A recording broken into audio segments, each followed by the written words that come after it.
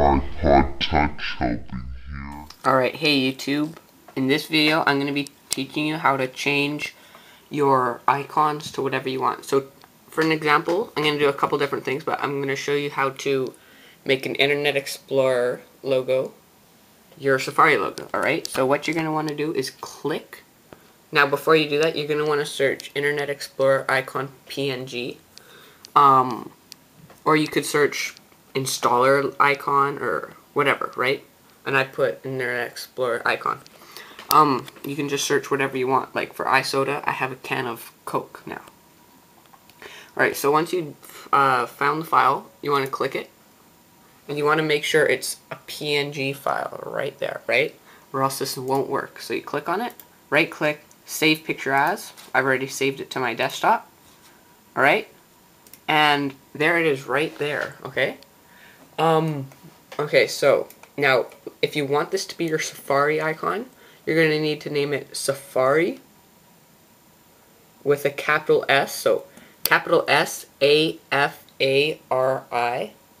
.png. And if you want to make let's say an installer logo, you're going to name it capital INSTALLER, right?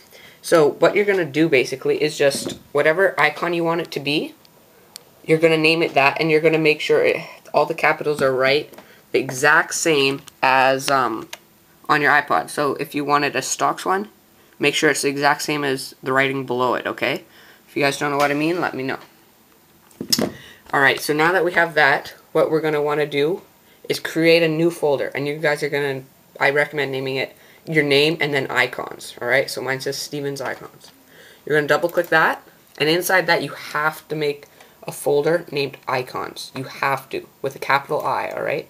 So capital ICONS. You have to name it that.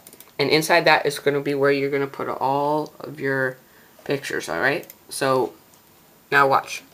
I'm going to drag my Safari thing into Icons right there, right?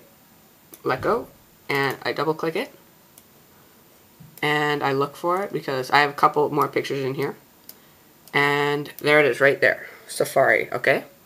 Now as you can see, that TV thing is for my application called TVU Player, and it's named exactly the same. Same with Winterboard and YouTube. See, I'm customizing my pictures, and look at my music thing. Alright, so now that you have done this, you can X out of it. So here's your folder right there. You're going to want to put it somewhere. You're going to want to SSH into your iPod. Alright, so to SSH, I'll put a video, or I'll put the video in the description. You're going to want to click login. Enable it. There we go. Now I've SSH'd.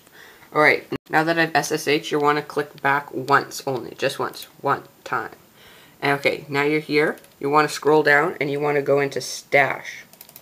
So once you double click Stash, you will see this. That themes folder right there is where you're going to want to put the folder that you just made. So mine's called Steven's Icons, sorry. And I'm going to drag it into Themes. So drag it, Themes right there. Let go. Now this should pop up. You're going to want to click Copy. Now, you're done this, so exit out of that. And now go into your iPod. Alright? Now, what you're going to want to do on your iPod is go to Winterboard. So there's Winterboard. Click it. And look up there, Steven's Icons.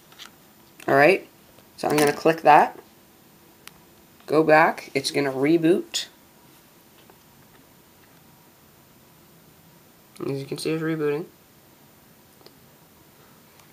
And you guys are going to check out my new... Sorry, one second, I'm just going to slide. But you look at that. See, my Winterboard is now the customized logo. My Safari is now Internet Explorer logo, but it's still Safari. YouTube actually says YouTube now. Green installer. And that's my music player. But yeah, you guys get the point. Hope you guys enjoyed this video, and thanks for watching, guys. Don't forget to subscribe.